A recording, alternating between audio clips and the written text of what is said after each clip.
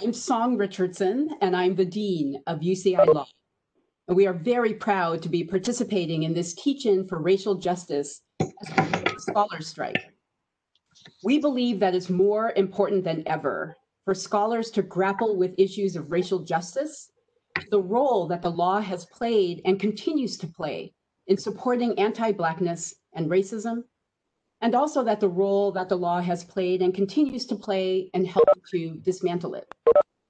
So today, we have 4 faculty who will share some of their thoughts on racial equity in their areas of expertise. And they'll speak in alphabetical order, and let me introduce them that way. I won't give long introductions, I'll just tell you who they are. So first, we have Professor and Associate Dean for Equity, Diversity, and Inclusion, Mehrsa Baradaran. She'll be speaking first. And then speaking second will be Chancellor's Professor of Law, Dan Burke. Third will be Distinguished Professor of Law, Joe Demento. And finally will be Professor Dalia Jimenez. So thank you once again for joining us, and I will turn this over to Professor Baradaran. Hello, can you hear me okay? Yes? Yes. Okay. Great. I will be quick because there's so much so many other topics to cover. I decided, only because we were focusing on this today in my property class, that I would talk a little bit about how the law shaped the law of property and zoning through contracts and through racial covenants and through just sort of legislative practice. So I'm going to share just a few slides here and see if I can do that. Yes, you can see this, correct? Okay, so the New Deal is commonly sort of associated with having created the middle class. When we talk about, quote unquote, make America great again, people are talking about the sort of, suburban life of the simple 1950s and 1960s. And the New Deal didn't just give the middle class Americans a mortgage. What it did was create a class of middle-class Americans through a mortgage credit and consumer credit system. And so the New Deal, someone requested annotating of the things, so I don't know who that is, but I'm just going to turn it off. Okay, so the New Deal, what they did was go through the HOLC and the New Deal map makers and zoned and determined where neighborhoods fell based on the level of risk and whether the houses would appreciate or not. So this is Chicago, and you can see in the green neighborhoods where mortgages were given and guaranteed by the FHA and insured by the government, which meant that they were low risk and that they would be abundant. In the red zone, mortgages were not allowed and were not able to be guaranteed by the FHA, and thereby there were no mortgages in that area. And the number one thing used by these surveyors was race. So if you look at this map, this is Atlanta, Georgia, and that neighborhood on the right there on the screen, or I don't know what screen it is, it's on the right of mine, is the best, as it says, actually the best, you can look at the top, the best Negro neighborhood in the country, okay? Why? It was because it was where Spelman and Morehouse was. It was, as you can see, Atlanta University, schools, parks, the homes were owned. This, in any other area, it would have been a very desirable area. And it says that it is so. But if you look at the number 2, which is the prime indicator that they use to do these mapping zones, it says foreign-born families, what percentage, and then what percentage Black, and then infiltration of, okay? So how close were, Black communities from coming into that area? And so what this created was, harsh lines of segregation. So this area, I should then finish the loop here, it was redlined, as you can see. So no mortgages were allowed in this area.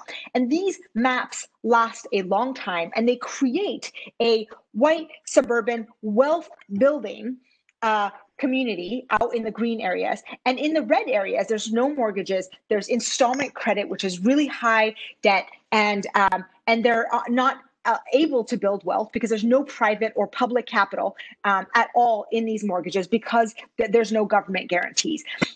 So the lines of the neighborhoods were not only done by realtors and developers who would create these walls and zones and signs like this.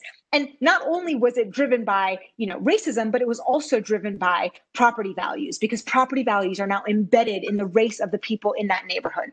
And they were also driven by lawyers. So first it was violence and mobs and signs and all of that. And then the lawyers came in and put in racial restrictions. So you can see this is a classic racial covenant. It says, no property in said addition be sold, conveyed, or leased in whole or in part to any persons or persons not of the white or Caucasian race. No person other than one of the white or Caucasian race shall be permitted to occupy. Every house built in between 1934, when the FHA was issued, until 1968, and sometimes thereafter, when a case called Shelley versus Kramer in the Supreme Court said that these were not enforceable, had these. And it was in fact malpractice not to include a racial zoning guidance. Here's another one here in any of the houses sold, because then you would allow a few Black families to move in and the housing costs would diminish. These are now imposed by, so I'm going to stop sharing and finish up. These are now, they have gone away, the racial covenants, but they are now imposed through zoning. The class I'm teaching later on in property today talks about how zoning actually recreates some of these patterns. And so if we're going to take anti-racism, specifically anti-Black racism, seriously, we have to take account of what our profession, through the laws of property, zoning, contract, legislative construction, and statutory interpretation, what we have done to abet white supremacy and embed white supremacy in housing values and other credit apparatus. So I will pass the time on to my colleagues. Thank you very much. So I'm Dan Burke, and I'm going to continue some of the themes that Professor Baradaran has already brought up. This is a sort of a smorgasbord session. We've got several faculty from UC Irvine talking about different areas of the law. And one of the takeaways for me from this kind of a session and from the teaching as a whole is that if racism is pervasive, which it clearly is, then we have to deal with it across the curriculum. We have to deal with it pervasively throughout the law school curriculum. So I want to continue the property theme a little bit, but focus on my area of intellectual property, where I've been told by some people a little incredulously, say, well, that doesn't seem to be something that's about discrimination or racism. It doesn't seem like employment law or voting rights or something where race would come up. And it's true that until recently, there really wasn't much focus in this area on questions of racism. But I think one of the takeaways from today, one of the takeaways from the teach-in is that if you haven't found racism in a particular area of the law, it's because you haven't looked hard enough yet. Right? So we're beginning to have some really great scholarship that is teasing out these issues. For example, in the copyright area, we have some scholarship by African-American scholars talking about how the copyright system, which is supposed to protect artists and musicians, has not dealt very fairly with African-American artists in particular. If you think about jazz musicians or hip-hop musicians, there's some great work about how the copyright system has led to the exploitation of some of these artists. We also have some empirical work indicating that the number of underrepresented minorities, and particularly the number of African-American artists who have registered their copyrights with the Copyright Office, that is much less than you would expect given the population, the percentage of these people in the population. So since you have to register your copyright before you can enforce your copyright, that again means that these artists are not getting the full benefits of the system. In the trademark area dealing with logos and symbols that indicate to consumers the origin of goods, there's been an increasing amount of focus on problems related, for example, to demeaning or stereotypical trademarks, for example, with sports teams, ongoing controversy regarding the Washington Redskins and other depictions of Native Americans. We've also seen since the murder of George Floyd, some major trademark holders withdrawing some stereotypical and demeaning trademarks.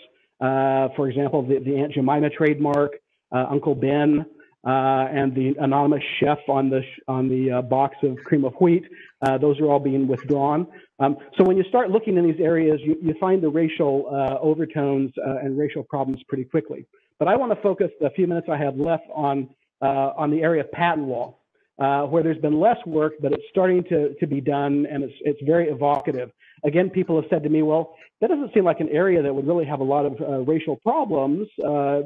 It's about inventions and technology and new innovation. But again, that's something we need to look at a little more carefully. We know, for example, from recent empirical work, that the number of Black inventors, right, the number of African Americans who've applied for patents in the patent office is very small. It's almost vanishingly small. The same is true, by the way, for other underrepresented minorities and for women, right? The number of women who apply for patents in the U.S. Patent Office is less than 12%, right? So much less than 50%, which you might expect. And when you point that out, people will typically say, well, that must be because we don't have enough underrepresented minorities, we don't have enough women, don't have enough African Americans in science and engineering. As we help people move into the STEM areas, science, technology, engineering, and math, as they move into those areas more fully, then maybe we'll get more patents from people working in those areas. And certainly that's a very desirable goal, to make certain that everyone can participate in the STEM domain. But that doesn't explain everything that's going on there, right? And we're starting to get some really good historical work, kind of going back to the theme Professor Baradaran raised of looking at history. We're getting some good historical work that indicates how we ended up where we are, right? So if you go back before the Civil War, we find that where you had African American slaves who invented things, and they did because they were very inventive and creative. Frequently, they don't show up in the record because the slave holder would file a patent on the invention. You have kind of the paradox of a person being treated as property, and can property own property, including intellectual property? And the answers seem to be no. So, for example, we are pretty sure, we have increasing evidence that Eli Whitney did not invent the cotton gin. We're pretty sure that his slaves invented the cotton gin. Which makes sense if you think about it. They were tasked with picking the seeds out of the cotton that they were required to harvest, and that was a very tedious and difficult task. And so, being inventive people, they developed a machine that would make their work easier, and had kind of the ironic outcome of making cotton more valuable and increasing the slave trade. In the North, right, where you had free Black citizens, again, it was not considered to be proper or permissible for an African-American inventor to apply for a patent. There would be pushback from the community. There would be pushback from the patent office.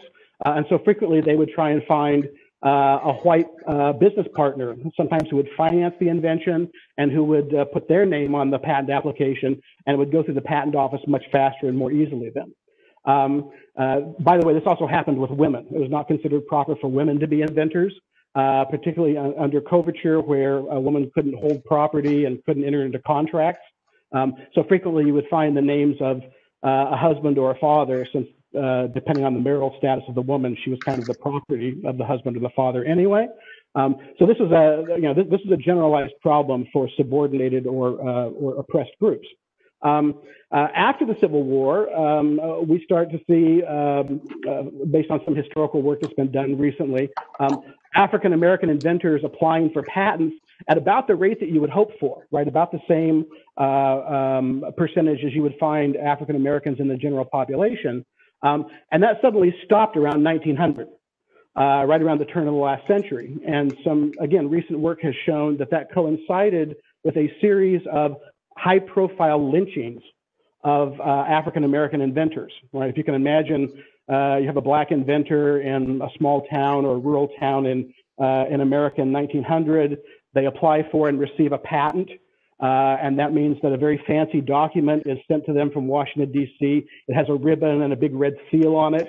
And the message of this racial violence was, don't get above your station. You shouldn't be interacting with these agencies in Washington, D.C. So that message was received. And black inventor application is dropped to 0. It's never recovered since then, right? So there's a history there, and you might say, well, that was a long time ago, right? No one is gonna kill a black inventor now, right? But we still have that legacy embedded in the system. So we've got some good, very good recent empirical work showing that when African American inventors do apply for patents, they're less likely to have the patent issue, statistically significantly. They're more likely to end up with a narrow or weaker patent because of resistance from the patent office. You might be aware of some of the work that's been done on implicit bias with resumes, where you take two identical resumes, you put a kind of a generic name on one, and you put a name on another one that might be associated with the Black or African American community, and you have those reviewed. And it turns out that the African American name or associated name gets less interviews, gets less attention. The same thing appears to have been going on in the patent office, right? There's a very similar kind of implicit bias problem, we think, now in the patent office. By the way, again, that's also true for female inventors. Female inventors, we have good evidence, are less likely to get a patent, less likely to get a strong patent because of bias among patent examiners and in the patent office.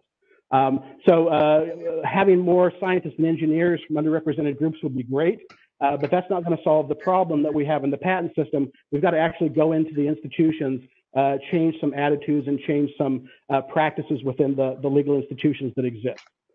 So I think 3 takeaways from this.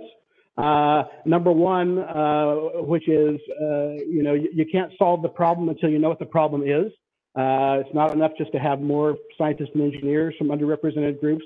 The problem is a little bit different, and we're starting to understand what that problem is.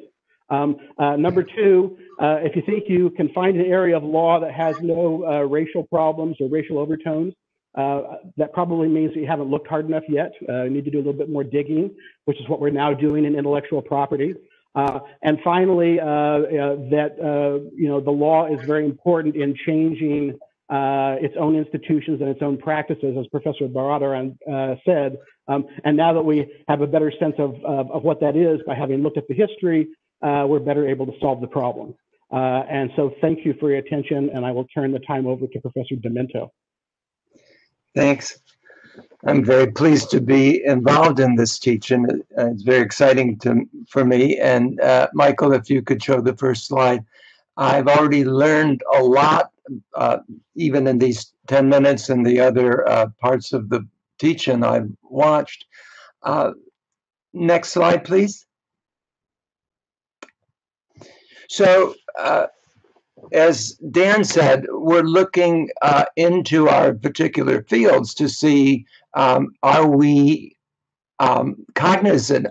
sufficiently cognizant of the extent to which law has perpetrated racism and the extent to which law can be part of the solution.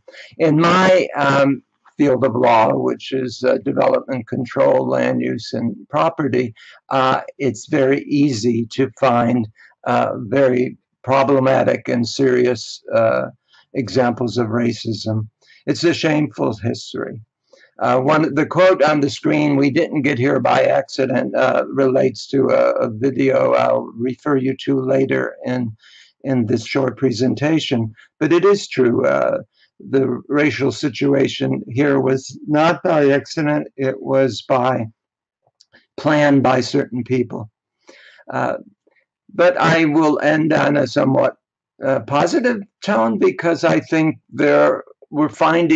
increasingly we're finding ways of using the law to turn things around, to improve the situation. This book on the right, The Color of Law, published by a Berkeley professor a couple of years ago, is moved to the top of some publishers list, and it's a very good overview of many more issues in the law and racism than I could cover today. Next slide, please.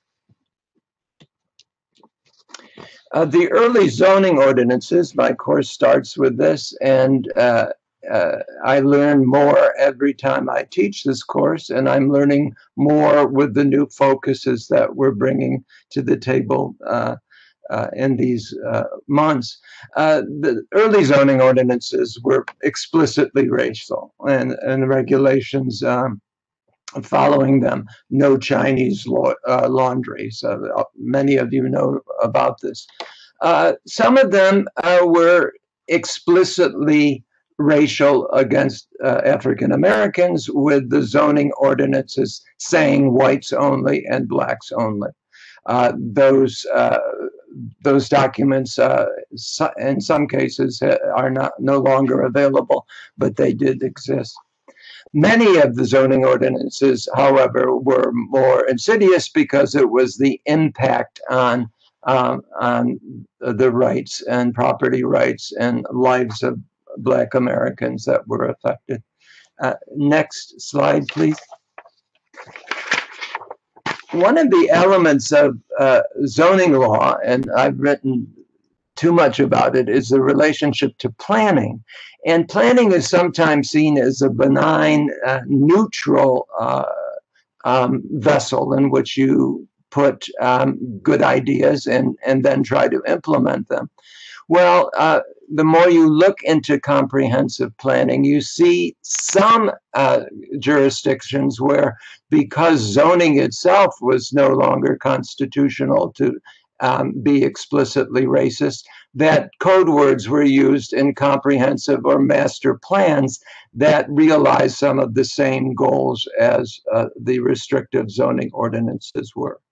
The restrictive covenants issue in the private sector, of course, we all know about, and Mehrsa explained that in the first presentation.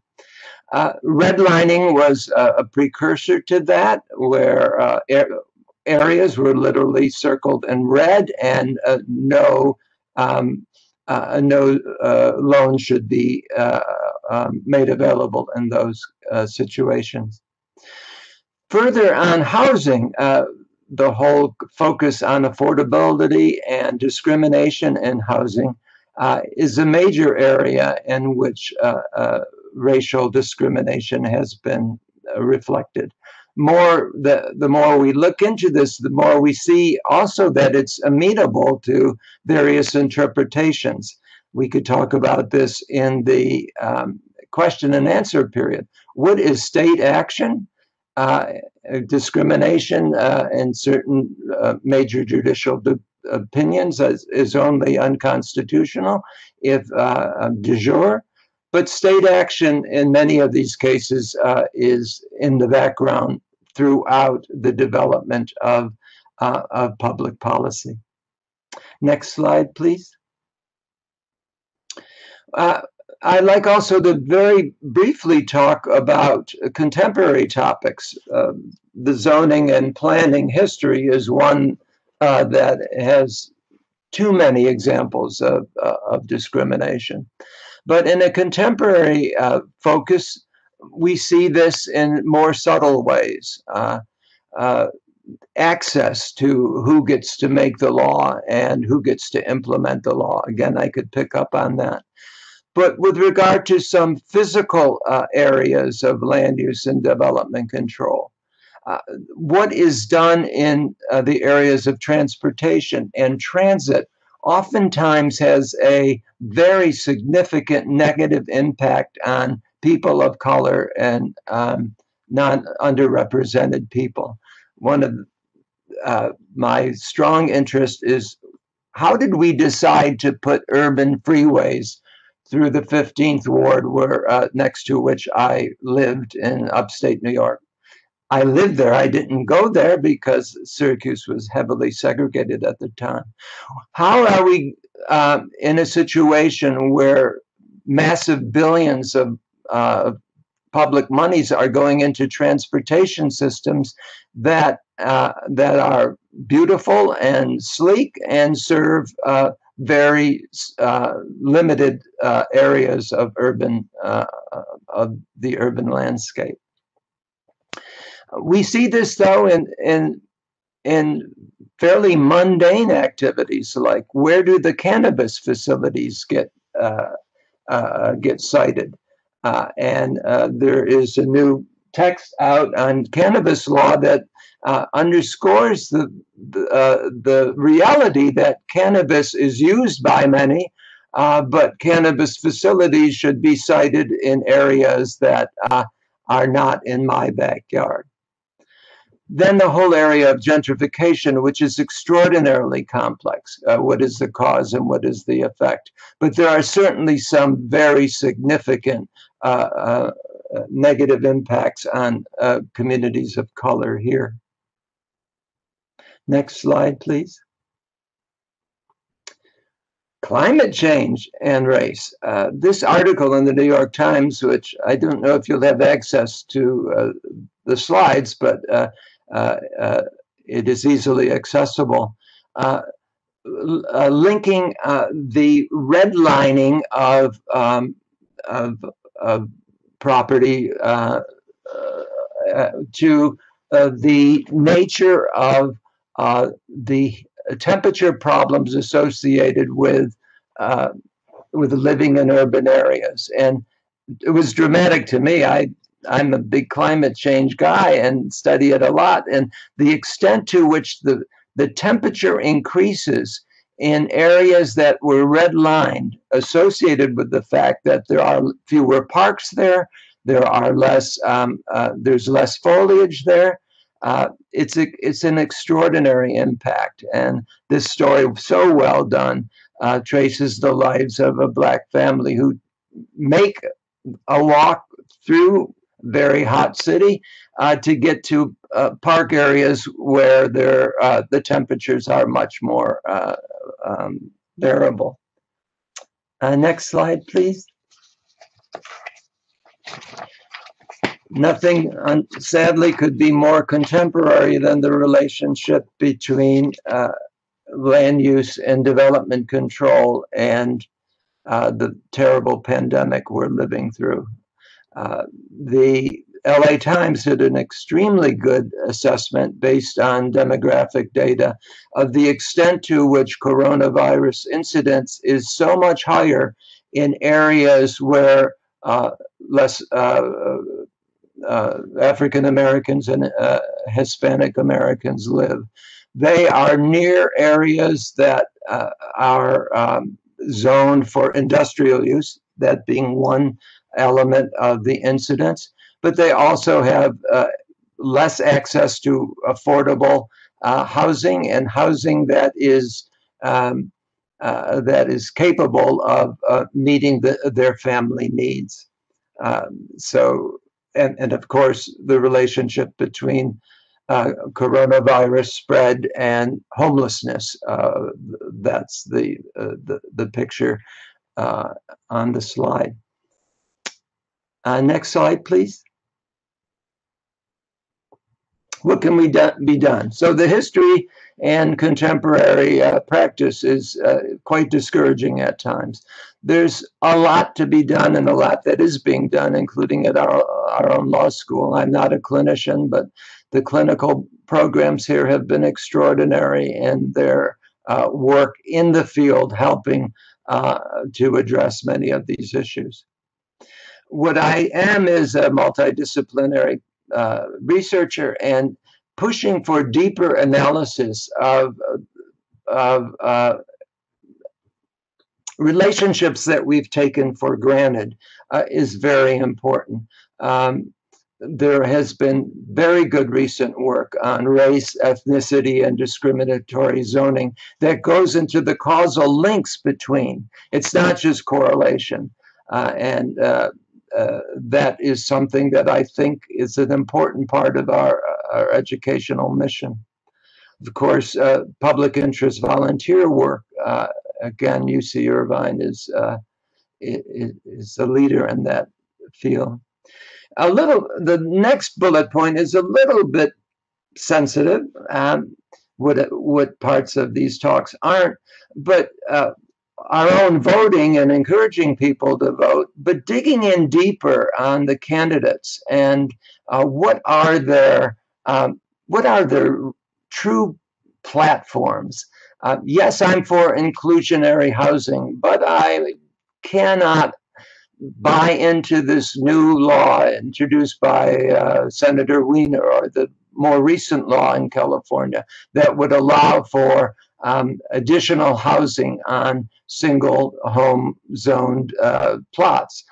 That we can't quite accept. And there are so many reasons that people who are saying that they are for affordable housing that aggregate to them being against affordable housing.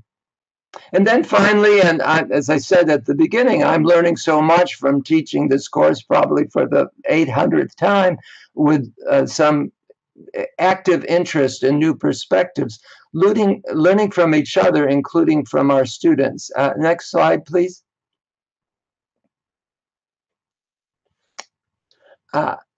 Yesterday, we talked about some of these issues in the teach-in, and I asked students, if you have any thoughts, here's the time to share them. Send me a message. And I got this message. You can see it, dear Professor Domeno. I wanted to follow up about the class area earlier. There is a disconnect between many typically white liberals who profess otherwise progressive values, but ignore those values when it comes to their own behavior with regard to local land use, specifically building more affordable housing. You asked that I think about that issue, $1 million question. But to a certain degree, I think it has to be addressed, even though some of the points can be sensitive. Someone who believes they are part of the solution, and he was referring to white liberals, will never welcome someone else suggesting they are part of the problem. And he walked through some of the arguments that are made. Yes, I'm for affordable housing, but not that bill, and of course, not in this part of the coastal community. But we'll give money to those who are moving in the direction of siting affordable housing inland or elsewhere. And he goes through the arguments of safety, the kind of people that we want in the neighborhood, and he links that to a recent op-ed in the Wall Street Journal by President Trump and Ben Carson. Next slide, please. And then he goes on to address, I understand these, but I don't agree with all of them. And he goes through it. And this was particularly, the second paragraph I thought was particularly interesting and compelling. I think the economic argument about protecting economic housing can be flipped in a morally compelling way. The individual admits the economic value of their home. That individual, some way or another, acquired the home and wants to protect the home as an investment. But the same system that allowed that person to be in that position kept other people out of it because of race. I think the history here could be helpful. The generational damage caused by redlining or other forms of housing discrimination, the lack of value of a home in a discriminated area, and the inability of residents in that area to use that home as equity. Last slide, please. I think it can be argued that the safety and what kind of people do you, okay, finally on the argument about losing certain comforts, and this was quite compelling. I think the argument in response can simply be, this is the cost of racial justice. The risk of having to fend harder for a street parking space outweigh being a part of the community that takes a concrete step to advance racial justice. So I don't agree with some of the causal links he makes in this very articulate comment to me, but I found it very inspiring. Last slide, please. I really appreciate having been involved in this, and I'm reinvigorated to go deeper in my courses on these issues. Thank you.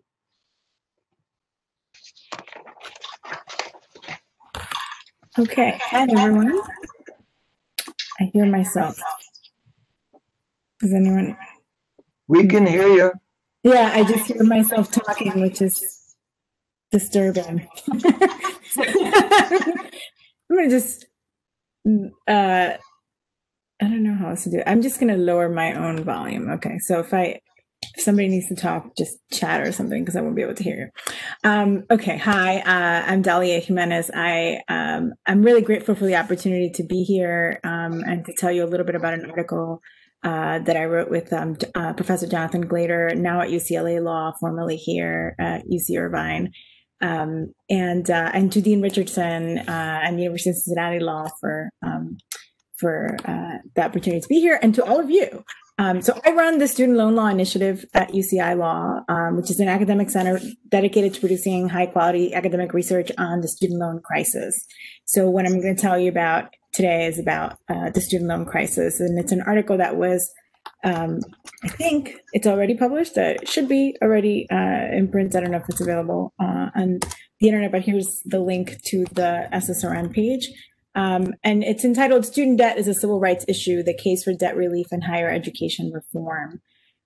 We know we have a severe racial wealth gap in the United States through work like Professor Baradaran's books and the work mentioned actually by both Professor Burke and Demento a few minutes ago. We also know how much of that wealth gap was created and exacerbated by sometimes outright racist legislative choices.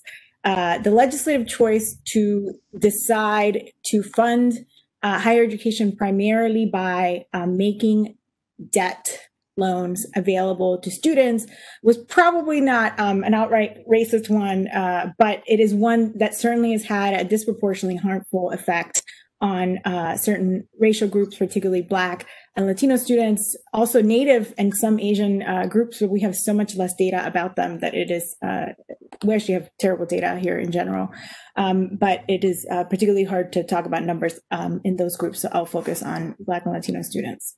So while federal student debt doesn't operate by discriminating explicitly on the basis of race, for instance, the terms do not vary with any kind of racial or other identity markers, nor are borrowers of particular groups more or less likely to be granted or denied federal debt, since it's available, federal student debt, since it's available basically to anyone so long as they fill out the federal application for student financial aid, which has its own barriers.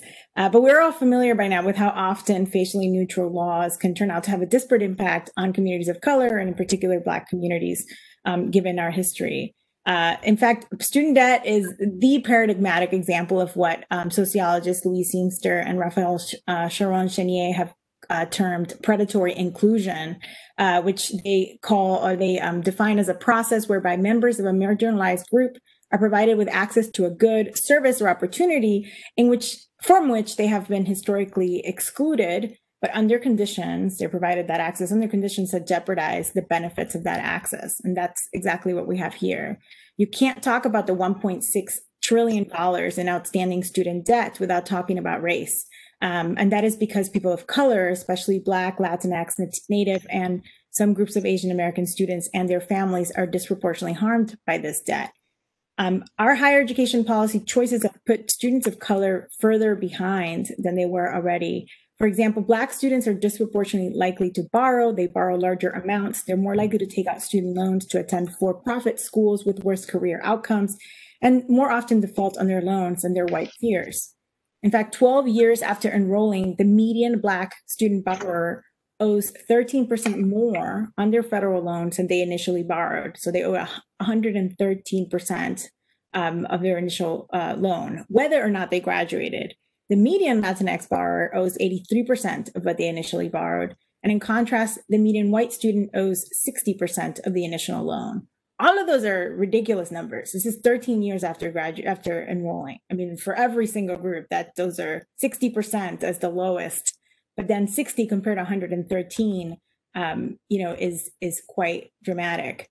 Both Latinx and Black students are less likely to complete a course of study than are white students, which significantly impacts, obviously, their ability to repay loans. Also, bias in the labor markets and just the lesser wealth also significantly impacts their ability to repay loans. There's also some evidence of bias in servicing and federal servicing, which is done by private contractors. So overall, getting a degree is, of course, not the quote great equalizer for the majority of BIPOC students. White households with a bachelor degree or a postgraduate education, such as a PhD, an MD, or a JD, are more than 3 times as wealthy as Black households with the same education. On average, a Black household with a college-educated head has less wealth than a white family whose head did not even obtain a high school diploma. So just to get to the level of a white family with a high school diploma, a Black household has to, or at least the household head has to get a college degree. Financing loans to individual students, which is how we decided to do this, how we decided to support higher education at the federal level, is not the only way we could have done this. This is a crisis created by congressional policy choices and exacerbated over time by other choices, including the ones that have made student loans very hard to discharge in bankruptcy, the ones that eliminated the statutes of limitation on federal student loans, and the choices to permit the federal government to seize income tax refunds, including the Earned Income Tax Credit and Social Security. All of those things allegedly not happening right this second because of the pandemic, although that may not actually be true. They're not supposed to be happening anyway right now. So how do we fix this? Well, I mean, just like all of the other problems, we need, not to be glib, but big structural change. There's really no other way. This is much bigger than higher education financing. In the article, we call for reparations, perhaps through baby bonds, as proposed by Professors Derek Hamilton and William Darity Jr.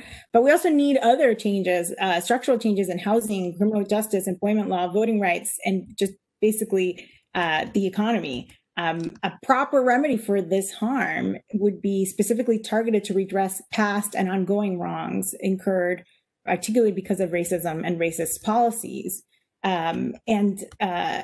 We can't just address the issues of student debt in isolation, but race-conscious legislation like this would not just require a Congress and a president willing to entertain it. It would also require essentially a different Supreme Court, given their hostility to the majority of the members' hostility towards efforts to remedy broader structural disparities.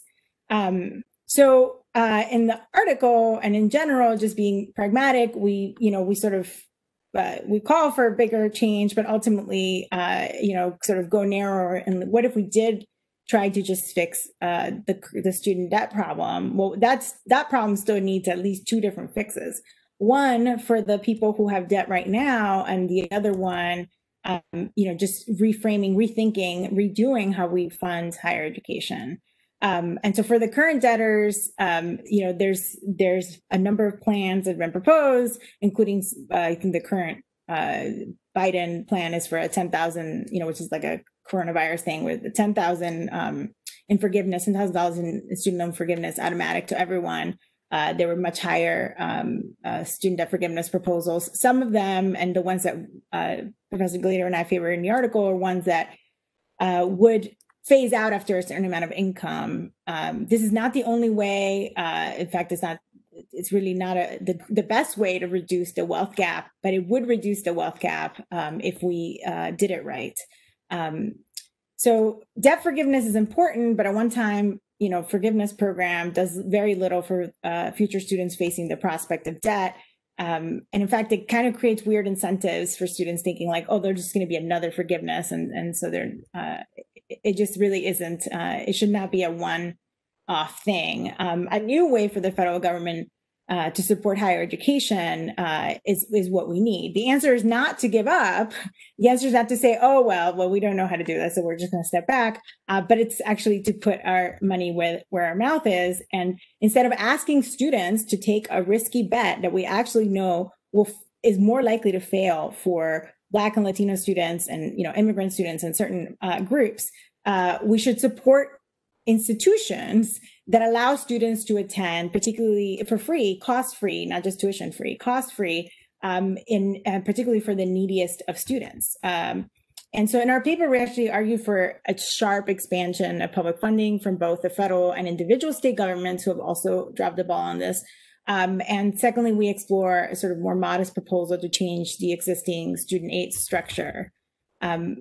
At the end of the day, though, we have to start with acknowledging that debt was the wrong tool to fund higher education access. And probably more broadly, that debt is the wrong tool to fund a lot of things that have to do with individuals, just probably all of them, really. And there's really great work by Abby Atkinson on this debt as a social provision, really great article.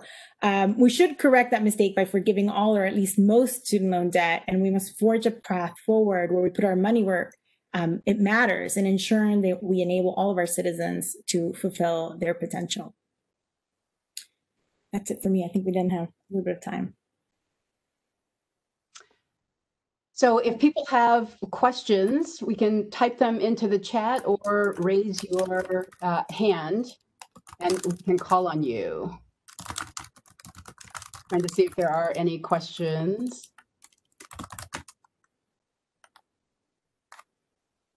And if there aren't right now, I'm happy to talk about policing to use up the rest of our time, but let me just see. Are there any questions, Michael? Anyone's hands up? Not at the moment. Okay, let me know because I'm happy to stop, but I'll make some brief comments then on policing. So, sorry, we do have one hand up. Anthony.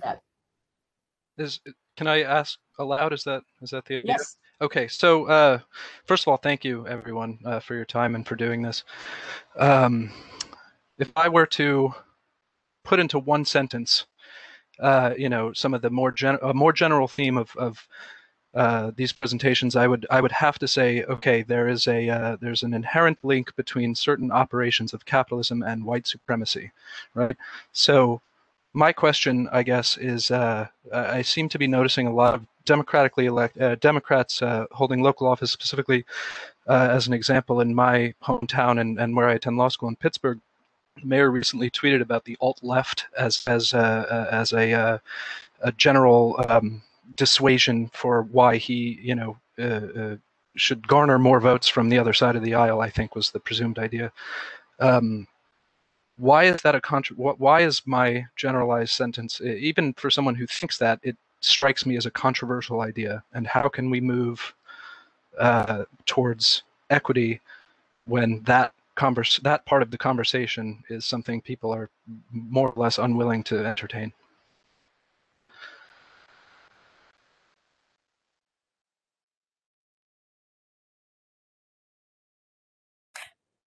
If I can just jump in, I think people are more willing to entertain now. I'm at least, and more willing to entertain sort of fixes that I think would have been unthinkable a few years ago.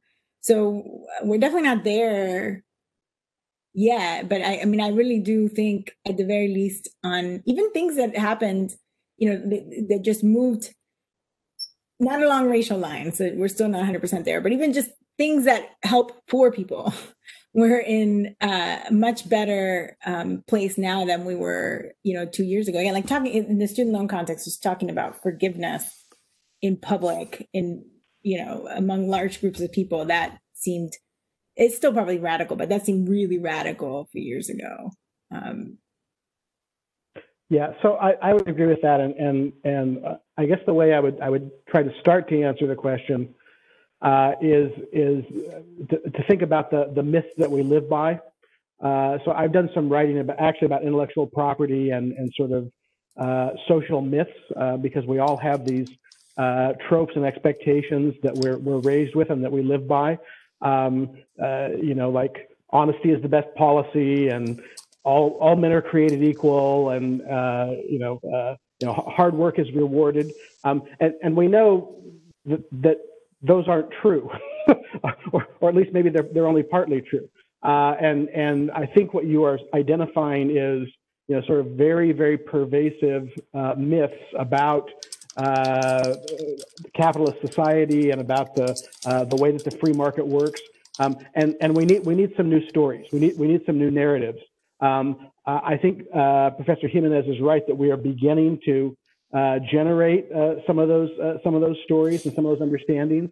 But the stories that we have traditionally lived by are not working for us.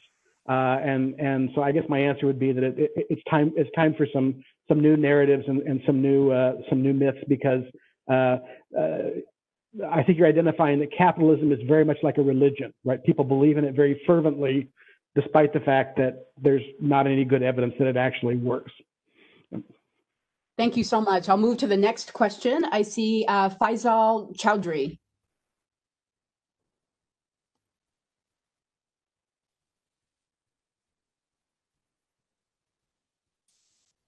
Faisal Chowdhury.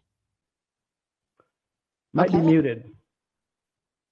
I can't see all the participants, but let me move to the, okay, I'm going to move to the next person. It looks like it's F. Badawi. Yes, hi, good evening.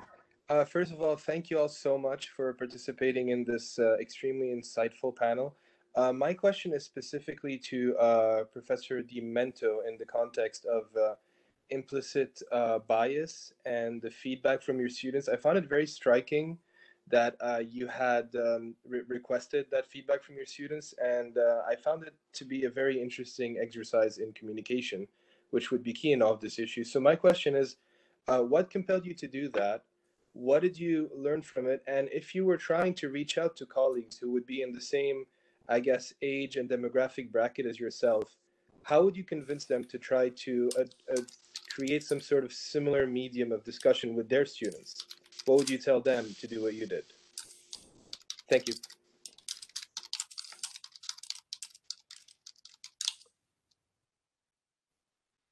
I think you need to unmute yourself. Muted.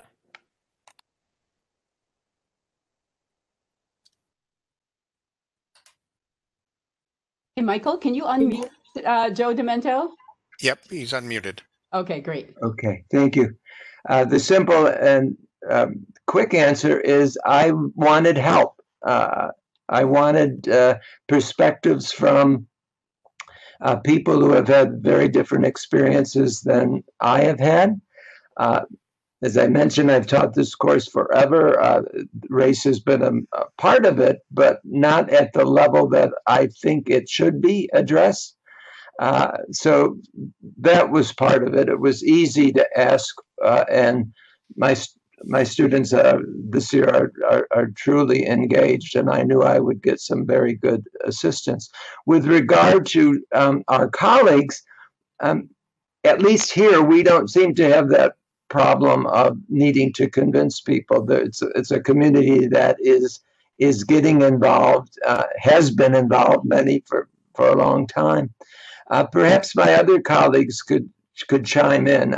To me, it was a natural. It worked well. I was so impressed by the responses, but the responses in class were equally helpful. I guess I would respond to Joe a little bit. Some of this is discipline dependent, and Joe, as he said, is a very interdisciplinary scholar who has worked in different areas. My background is in the physical sciences, where graduate students are considered to be junior colleagues, and it would not be at all unusual to do the kind of thing that Joe did in a physical science setting and ask for help and ask for input from students, because they are learning and training to be scientists themselves. We have a little bit of a hierarchy problem in law schools, and I think Joe is right that at least at UC Irvine, it's not as bad as it might be some places. But I think part of it is learning what some other disciplines already know in the legal education environment, which is that you are dealing with junior colleagues, people who are going to be professionals, and that part of what you do and part of what they do is exactly the kind of exchange that Joe asked for, because that's how colleagues talk to each other. That's how they should talk to each other. Thank you. So I will read a question from the chat, which I think is a perfect closing question, and I'll ask each of you to chime in. So how does the work that you do fit into UC Irvine's larger efforts to promote diversity, equity, and inclusion amongst our student body?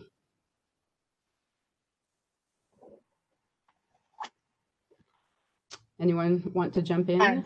I'll start. You know, I think the law school, what we're trying to do is to not take sort of the standard narratives, as Dan and Joe and Dahlia and others were saying, not take the standard narratives for granted. So if we're talking about property or contracts, that we're going to promote these values of diversity and inclusion. And I don't see this as an add-on. I see this as not committing malpractice. I think we are committing malpractice if we do not teach property and as a, you know, and through the idea of race, because how can you understand the way that the world works without understanding the history of how these things came about? And Dan, you know, saying, and Joe, you know, if you're not, I think Dan was saying, if you don't see the implications of race in the subject that you teach, then you haven't dug far enough. And I think the burden is on us to find that in our field and to teach it. And I think that this is what we're trying to do, among other things, here.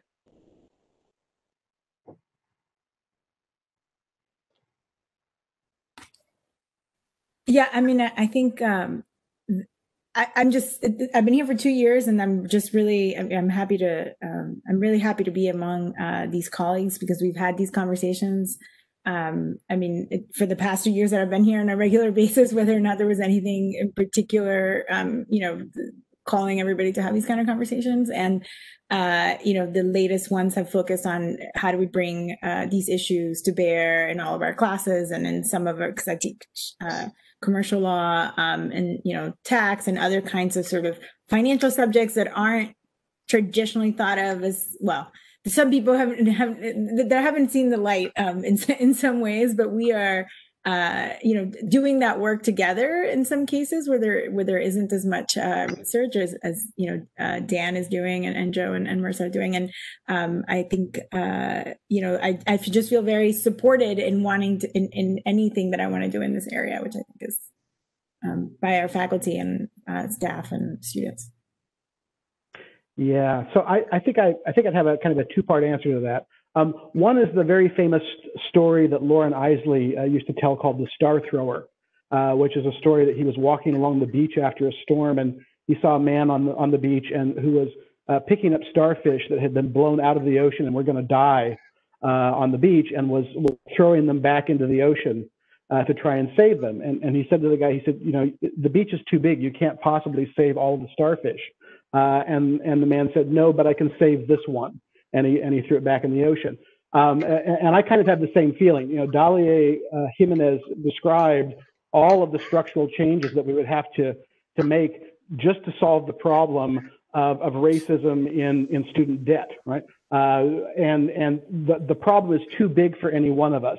So I feel kind of like with my colleagues, you know, that we're doing a jigsaw puzzle. And everybody's trying to help put it together. And I have a piece, right? You know, I've sort of looked, and I found a piece in my area, and I can figure out where that fits, and that will help give us the big picture and give us the big solution. I can't find the big solutions myself. I can only find it cooperating with my colleagues, and as Joe Demento said, cooperating with my students. So it's jigsaw puzzling as far as I'm concerned. I have a piece, and I want to try and work with my colleagues to fit that together into the big solution. It does help to have such a supportive administration, including our dean, who I wish had talked more, but you can hear much of what she has to say through other outlets. Thank you so much. And we are almost out of time, so I want to thank all of you for joining us. I want to especially thank Michael Whiteman for helping us run this session today. Thank you so much, Michael. And as all of you can see, we take these issues extremely seriously across the entire curriculum here at UC Irvine, and we will continue to do this important work towards racial equity and fighting against anti-Blackness and racism. I hope that all of you learned as much as I did from my remarkable colleagues, and thank you again for joining us today.